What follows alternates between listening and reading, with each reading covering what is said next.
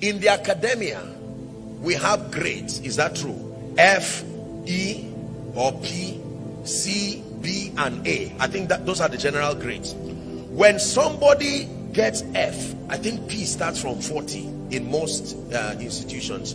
You can get 38. 38 is not the same thing as 0. Yet 0 and 38 is still F. Are we together? Do we agree that 0 and 38 is still? Now, if they ask you to stand according to how you failed, the person who got 0 will be behind. So you are in front of someone. Yet if they say all those who got F stand here, you will be in the same category. So just because there is someone behind you does not mean you have passed. And they comparing themselves with themselves are not wise. So if the person who scored 0, the person who scored 12, the person who scored 21, and the person who scored 38 are there arguing about who is greater, answer me, intelligent people, who is greater? They all are still, they are still under F. High level spiritual illumination. Be careful when you find consolation in the fact that at least someone is behind me. The question is, what is your grade?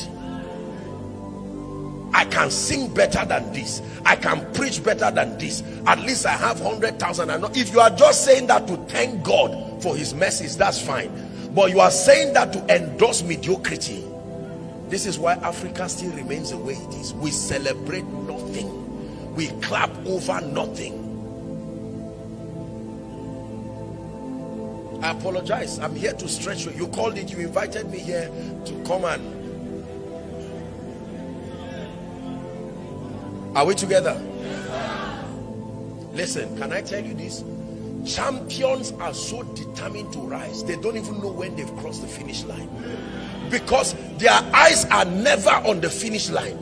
They would have crossed the finish line and they are not even aware. They are too distracted to be stopped to say, look, you finished.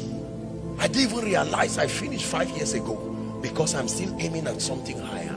This one thing I do, forgetting the things that are behind, I press. You're a man of God here, study like you've not started. You're a businessman here, do business like you've not started. Don't let 1 million, 10 million, 100 million deceive you. Is that all you need in your life? Don't go back home and say, I'm better than the rest. Remember my teaching. Don't forget this teaching on 0 and 39. You can use it to counsel pride out of people.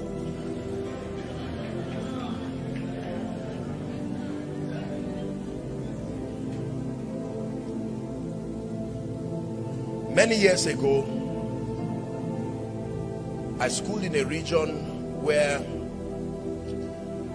we used to do debates, this thing called debates. You remember? Quiz and debates. And relative to the schools around us, they were not really very smart. It was a very simple area. And so if they heard that we were coming, it was like terrorists were arriving.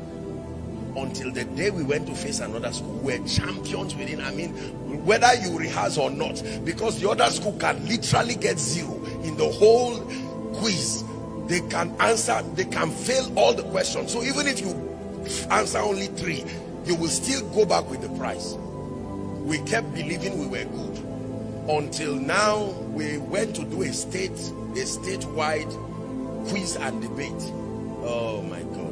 We returned back to that school like we're returning from a funeral.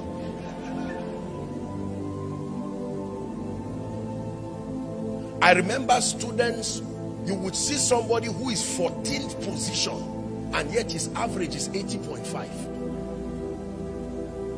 There are very good schools like that. You see somebody with 95%, yet his position is 11th in class. 95%. And you will see another school, somebody having 41 position, 41, maybe 50, and his 3rd position.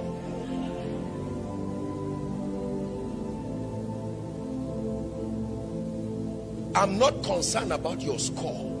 What is your grade? That level. I press. I'm better than my family members. Thank God, I press. I'm better than everybody around me by whatever standard, I press. The day His Majesty claps for you, then you know you have done well. Until then, you set your eyes. You see, refuse to be distracted. It's good to pat yourself at the back when God grants you grace, but be careful. You can over pat yourself and it slows down your pace and you don't even move forward again. Is God speaking to someone? High level spiritual illumination. You're a businessman, stop running around and go and sit down. Get books and study. Go and study. You are in ministry, you're a man of God. Don't say there are so many invitations. Doors of ministry is opening. Who is inviting you? You see, until you get to the palace, don't trust any other place you are in. Only the palace can give you the reward that actually enthrones you like royalty. I have a restaurant, Apostle. Until you serve kings, don't stop. Get the knowledge. Get the knowledge. I am a tailor. Who are you dressing? Until you dress kings, don't stop. Are we together? Stretch yourself. Stop celebrating mediocrity. Pat yourself at the back. Don't be too hard on yourself.